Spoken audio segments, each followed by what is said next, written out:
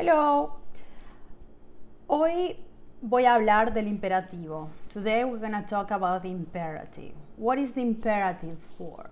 The imperative, they had to put it in a name, that's why they call it imperativo, but actually it could mean many, it could be for suggestions, okay, for instructions, for example, instructions of how to hook up, I don't know, your computer or something. Do this, that's an instruction. It could be in a recipe. Also, it could be a suggestions. For example, go to sleep. I mean, you're not saying like in an order, but just saying like a suggestion, like if I'm tired, just go to sleep. That could be also mean imperative, okay? So we're gonna start first with the grammar. And so the most important thing is first let's study a little bit the grammar, and then after that I will show you how to use it like in a real conversation or a real like exercise or how you use this.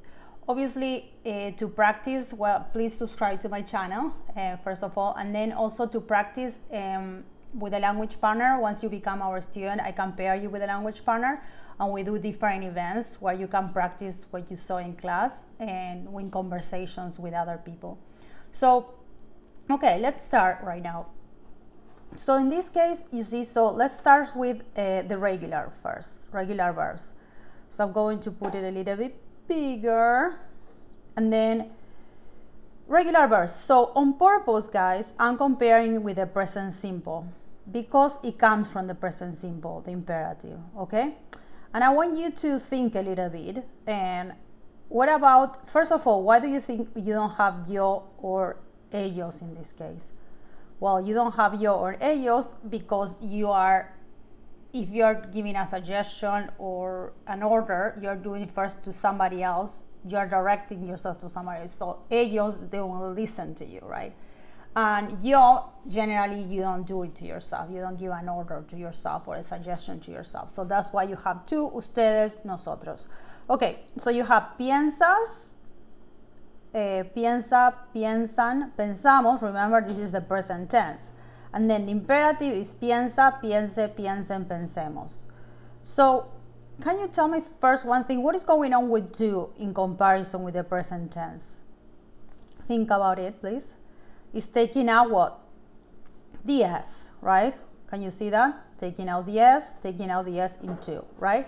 And then what is going on with usted, ustedes, y nosotros? It changes the A for E. So for AR, it changes A por E. For ER and IR, it changes E por A, okay?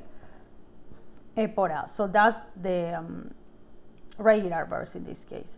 Before I go to the irregulars, let's do some notes. So basically what I'm trying to say is, so this is the imperative grammar. So we compare it with the present tense. So tú, usted, ustedes, y nosotros. It doesn't have the ellos. So if I compare it with the present tense, let's say trabajar, the most common verbs like comer, to eat, and vivir, right? So es tú trabajas, right? In present tense. In present tense is tú trabajas. So in tú, you have to put trabaja, okay? So let me do this. So you take out sorry, let me do this. So trabajar, tú trabajas, trabaja, trabajan, y trabajamos. So like as I was saying, you drop, you see, you drop the S, so it's trabaja. So for example, trabaja más, work more, whatever, like as an order or suggestion. And then you change this A por an E, that's the rule. So trabaje, usted trabaje, ustedes trabajen. Let's say I'm your boss, you say trabajen más, whatever, work more. Trabajemos, okay? Let's work more, that's a suggestion. Trabajemos más, whatever. Then comer, so comer in the present tense is comes, right? Come, comemos, y nosotros comemos, y ustedes comen. Okay, so in this case you drop the S like I tell, so it's come, y acá coma, so it's the opposite. It changes E por A. Okay, coma, coman, y comamos. With vivir, let's do the same thing. Vivir, and I will give you exercise. Don't worry, I will send you, and in the link you're gonna have exercises with this, and I will send you these notes on the material, and you will have to practice this a little bit. You have to study a little bit. So vivir, you have vivir, right? So tú vives, right? Then usted vive, ustedes viven, nosotros vivimos. Like this is the present tense, okay? I'm comparing with present tense, indicative, present tense, and compare with present tense and present tense. So you drop the S, so it's vive, okay? And then in here you change the E por the A. Okay, so it's vivas, vivan, vivamos. Everything changes for the A. Okay, so and then in the irregulars here, what do you think is changing? So you drop in the E, the S in here, good job, the S, but something is changing in nosotros, you see? So for the verbs that changes in the root in the present tense, O to UI and E to IE, nosotros here you see es muestra, muestre, it changes the stem. That's what is called stem changing verbs. It will change in nosotros. The nosotros is gonna be different. So I'm gonna focus on the ones that are more important than in my opinion. For example, pensar, you're gonna use it often. Pensar is to think. Like, let's think better about this. Pensemos, pensar, and then let's see in the class, mostrar, I guess, mostrar, let's show this. Por ejemplo, mostremos esto. Mostrar is O to UE, mostrar. Okay, so let's see these stem changing verbs that I'm talking to you about. Why is called stem changing verbs? Changing verbs, but in the imperative. Changing verbs in imperative. So in this case, guys, in this case is, well, we're always going to compare with the present simple. So es tú piensas, ¿sí? Piensa, lo siento, usted piensa, ustedes piensan, nosotros pensamos. So when you change it, is you drop the S, so this is the same, piensa, and then you change A por E, okay? So, piensa, piensa, and so you change, sorry, A por E, piense, I'm sorry. You see, with AR you change it por an E. A por E, ustedes, A por E, piensen, y nosotros, you see, pensemos. You see, what I'm trying to say, you see that this one, so you follow the stem of this one, but in here, can you see it's different than the rest? Like in here, it wasn't different, the stem, but in here, the stem is different. That's what is called stem changing verbs. With mostrar, generally happens with O to verbs that change O to UE, like these guys, to muestras, muestras, and then it's muestras, muestran y mostremos, mostremos, sorry, mostramos, and then when you change it, you drop what? For the imperative, you drop the S, so muestra, muestre, muestren, muestremos. Okay, so then also the ones that change E to IE, por ejemplo, pensar, you see, E to IE, this one changes E to IE, and this changes O to UE. And in those ones, you will see this kind of changing or pattern. Now let's see the completely irregulars, okay? The completely irregulars, they are important. Let me show you how you, even though they are completely irregulars, let me show you how you can have like a guided, this one is a little trick. So check at yo, presente, right? Check yo presente. In poner, hacer, tener, venir. First of all, of course, you don't have yo or ellos. Then tú, usted, ustedes. So in tú, what is going on with tú? You have to compare, in this case, the completely irregulars with yo presente, because that gives you like a guidance, even though they don't follow any pattern really, because they don't follow the regular pattern of these ones, but they kind of follow. You can use the yo presente for a guidance. So what it's doing, the completely irregulars, is taking, you see, the first three letters, pon, haz, ten, de, di, sal, se, except up until here, that this is completely irregular. And so it's taking the first three letters. In this one, you have to add una zeta, because ag is hard to pronounce for us. That's why you say as. And also a, it just doesn't flow. They just add the c, so it closes it. Instead of say a, as. Haz tu tarea, for example, do your homework or something. So unfortunately, this is a little bit by heart, guys. I mean, I can send to you these materials now by email or in a link. But yes, this is like by heart. So, and so ponte, and then the rest, you see that it changes what? It changes the o, this last o, for an a, and then it keeps the stem. You see, ponga, pongan, pongamos. Now, the only one that doesn't have nosotros vengamos, because I'm already here. I cannot say let's come, right? I'm already here, so it's exacto, that's what it doesn't exist. So it's ven, venga, vengan. So, and it changes o por a in all of them, okay? So, and salir also. So you have poner. I'm gonna just copy and paste. I think it's gonna be easier and faster, so I can get to what I want to show you, how you form it and how you study. I'm just giving you like a guidance on how you study this to make it your life easier. So, and so in this case, so puse poner, hacer, salir. So it's always right to ustedes, okay? And then in this case, so poner, let's say.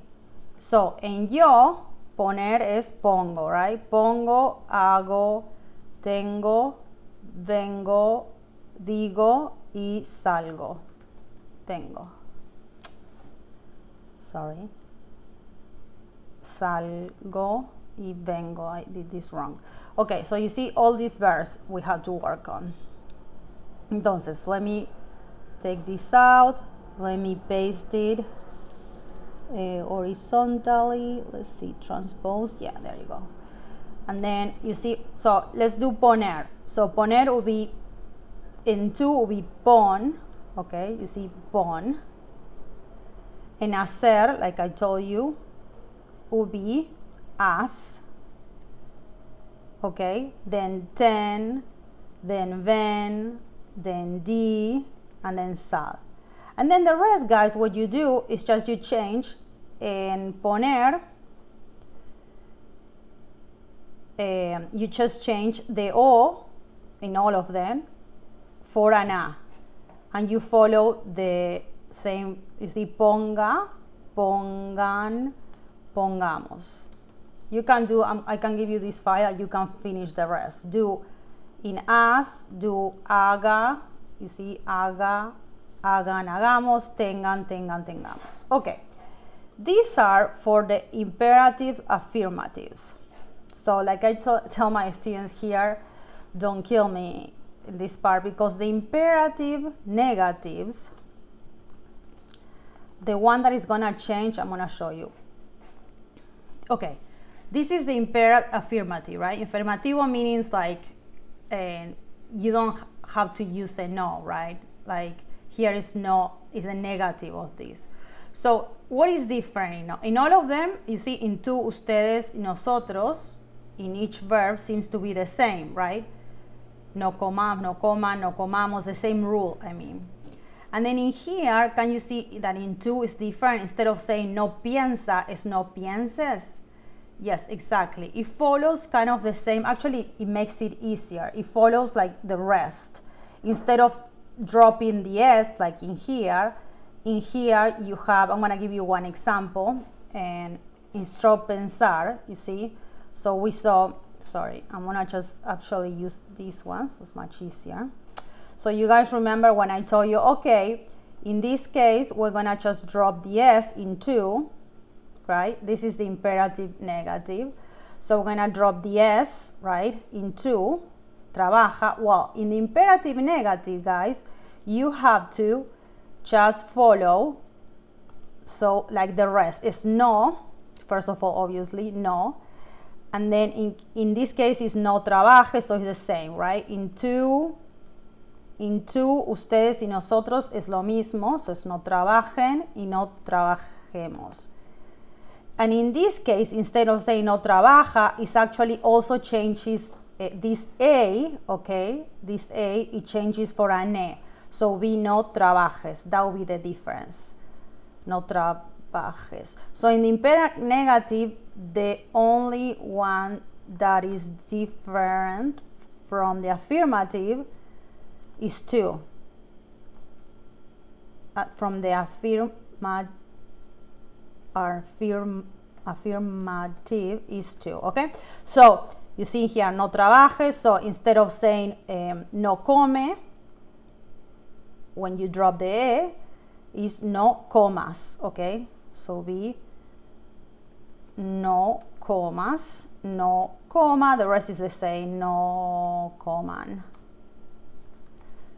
no coma, no comas. Okay, and then in vivir, what do you think could be? Instead of no vive, sorry, no viva, no viva, would be no vivas, see? Instead of, sorry, instead of dropping the S, it would be no vivas, no vivas,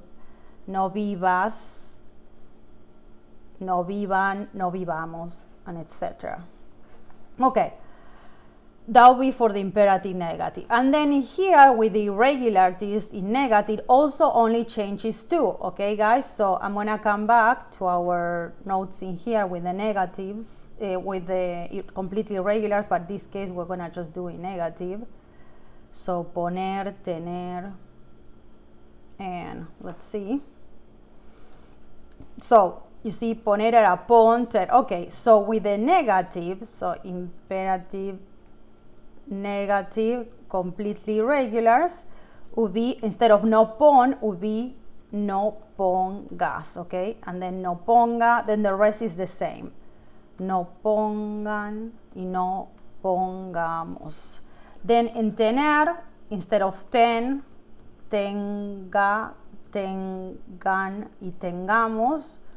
Instead of no ten, it's gonna be no tengan. No tengas. It changes no tengas. Actually, if you start thinking, it's easier than negative because it follows like the rest of the no tenga, usted no tenga. It follows just the like the rest of the usted, ustedes y nosotros. You see, no tenga, no tengan, no tengamos, and that's it. No tengamos. Sorry, trying to write fast so you don't get bored. No tengan, no tengamos, okay? So unfinish the rest, please, and at home. And then, well, you're in your home later. So that's with the irregular negative. Now, what I want to do now is, because it's also very important to see this in direct object and indirect object. So, why? Direct object, remember, if you haven't seen my video of direct object, you will have to see it, is what makes things shorter, okay? The things that make it shorter. For example, I gave it to you would be in English, so yo te lo di. So for imperatives, it's very important because, for example, when I'm trying to give you an order, we already know what we're talking about. So for example, hazla, haz tu tarea, is hazla, right? Or no la hagas.